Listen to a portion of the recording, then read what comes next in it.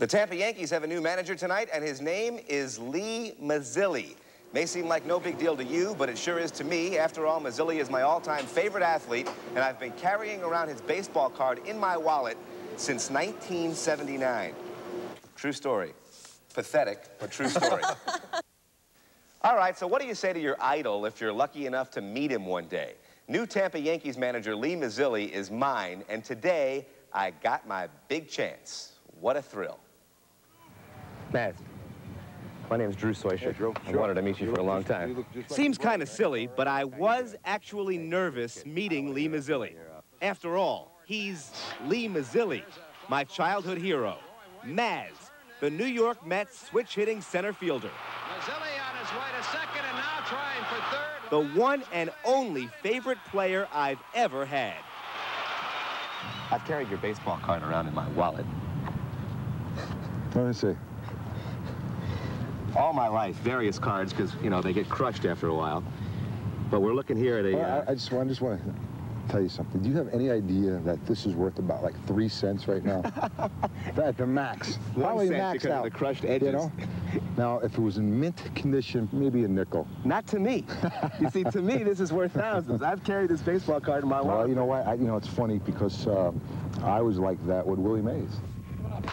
Today was the first day of Lee Mazzilli's managerial career. Ow! Woo! But he spent most of it hanging out with me. See, now, some guys, you send a picture to them and you never get it back. But I used to send you pictures constantly as a kid, and you always autographed them and sent them back. Yeah, but you don't know if I autographed it. Don't say that. Don't break my heart. You did autograph it. Yes, I did. Okay. Yes, I did. It's my hero. Yeah. I'm playing catch with my hero. How many people get an opportunity like this? Today, January 22nd, 1997, I played catch with my idol, Lee Mazzilli. It's my spitter. I'll kind of pop it out at him. Whoa! Well, it's easy to see how the first meeting with your idol could be a big disappointment. I mean, how could it possibly live up to your expectations? Well, Lee Mazzilli answered that question today with a simple game of catch. I'm Drew Soicher. You're not stalking this guy, are you? No, I'm afraid he might be thinking that. I got to be careful here. I don't want him to think I'm one of these fatal attraction nutcases. You can put one of those restraining orders on you. Already. You're going to keep that trading card in your wallet? Oh, yeah, I'll keep that in the wallet. That'll stay there always. I got a couple of new ones today, too. That's a privilege, though. That's great. Yeah, you can meet him and throw the ball around. That's a big deal for me. It really was. Neat. Good deal. You look at me, you look at Tony Dungy, you figure these two dudes have absolutely nothing in common. And you're wrong. Turns out both the Bucs' new head coach and I have the same favorite entertainer. Please welcome Luther Vandross. Luther Vandross. Smooth, mellow, and successful. The same words people use to describe Bucs head coach Tony Dungy. Does he sing the way you coach? He sings the way I would like to feel. And I don't know if I coach that way or not, but I enjoy feeling that way, and that's why I listen to him.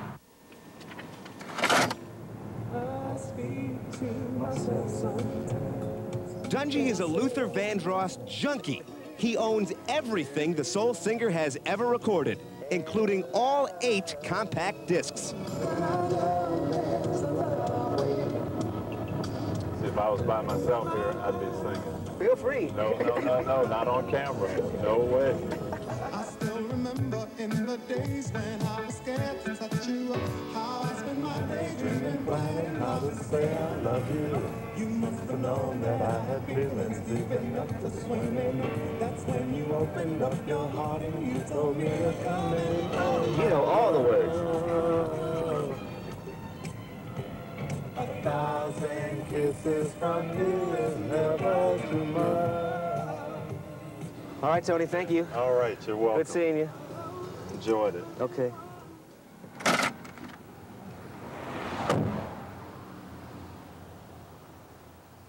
You know, he's excellent. He's just like I want my team to be. Can do it all. Tony Dungy does not listen to any music before a football game, but afterwards, he spends about 1 solid hour with Luther Vandross. I'm Drew Soicher. Take a look at USF's new head basketball coach, Seth Greenberg, and answer this question. What kind of music do you think he listens to? Time's up.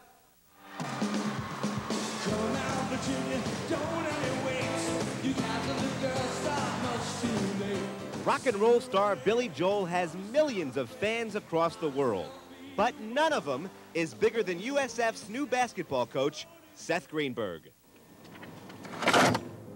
Only the good die young. That's what I said.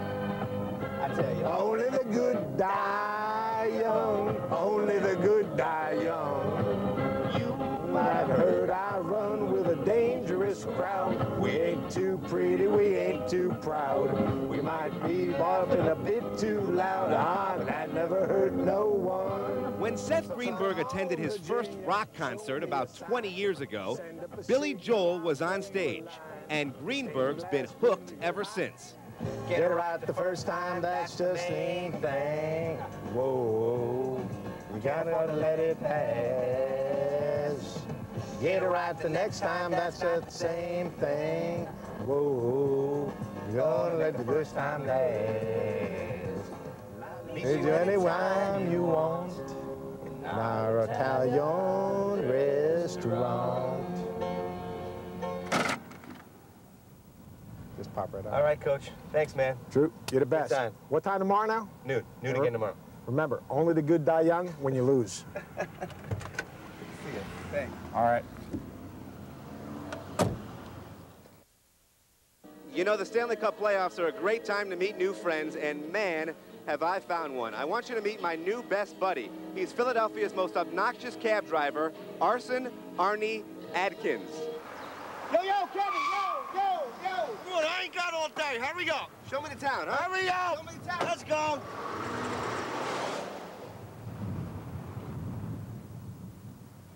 Hey, there's Rocky Balboa. Yeah, no kidding, you moron.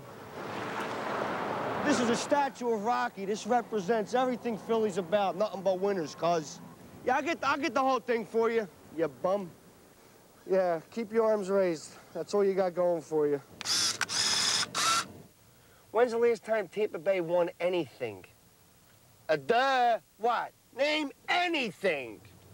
Other than good-looking women, you ain't got squat. Now, what if the Lightning win tomorrow night? If the Lightning win tomorrow night, I'll drive you back to Florida for free. All right? When they lose, here you go. Life is no good. Yo, Arnie, I'm getting hungry, man. I got just a spot for you, cuz. Yo, let me get one of those famous steak and cheeses. It's a cheesesteak, you moron. Steak with onion? Cheesesteak, yeah, cheesesteak with onion. The sandwich is good. Makes your arteries good and stiff. Nothing quite like it. I love it. Don't you guys got the Liberty Bell here? Yeah, we got it here. A crack was discovered in the bell. That was the first crack. When did it start? We don't know. Why did it start? Well, there's a couple possibilities. Another crack. Oh, Congress is guaranteed. Back then, craftsmanship wasn't too good. This is the most historic building in the United States of America. This is Independence Hall. But what if the Lightning beat the Flyers? What if the Lightning beat the Flyers? You know, how you guys... That would be history. Now, that would be like another national historic landmark. All right, let's go.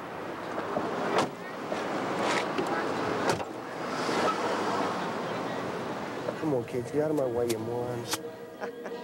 So now you know why they call it the city of brotherly love. By the way, my cab fare was $132. We're live at the Stanley Cup playoffs in Philadelphia. I'm Drew Soicher. Thanks, Drew. I bet your tip was about 50 cents, too, huh? You had no money left. The 28 Tampa Bay Sports Little League Player of the Week might just be the littlest little leaguer in the country, but you can't measure guts, and that's what this kid's all about. Okay, now watch this ball, okay? He's only 27 inches tall, but 8-year-old Kerry Sarna is the biggest baseball hero in Tampa Bay.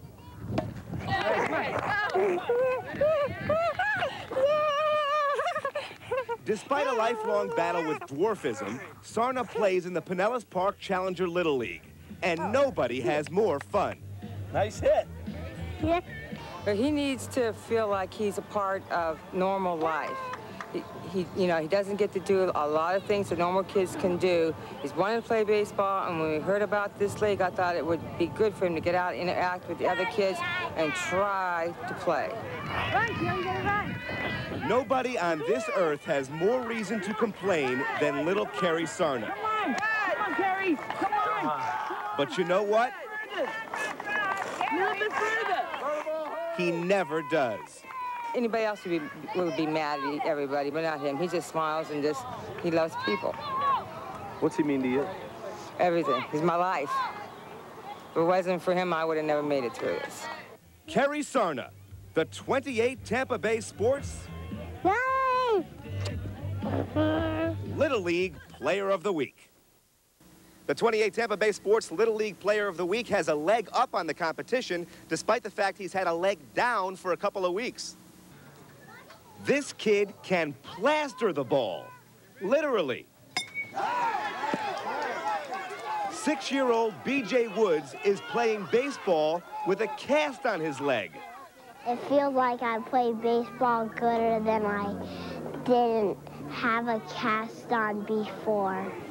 Woods suffered a fractured growth plate in his right knee while goofing around at home, but that's not enough to keep him out of the lineup. I've never been on the news before.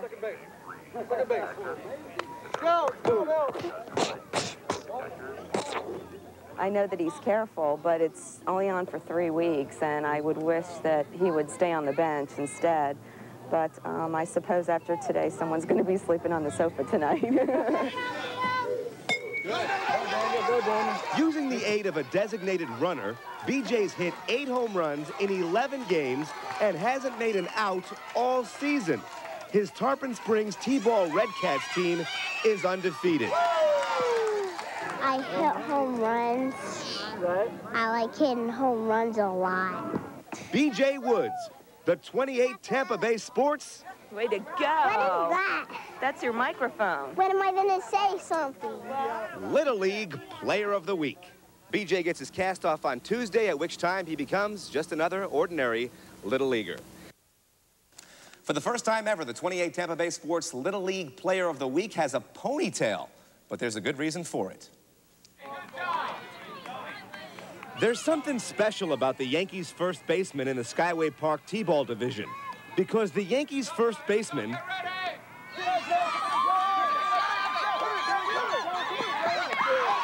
just so happens to be a first base woman, 6-year-old Michelle Mandia. That's the first play of the game. You have to, the first batter has to get it to you, and the kids out there, they gotta throw it to the person who's on first base. Go, go, go! The Yanks are in first place so far this season, and Michelle's one of the main reasons. I'm proud of her, though. I've always been proud. Very sharp kid. She's the only girl on her team, but Michelle doesn't mind. In fact, she likes being one of the guys. Because they're fun, and I like to play baseball with anyone.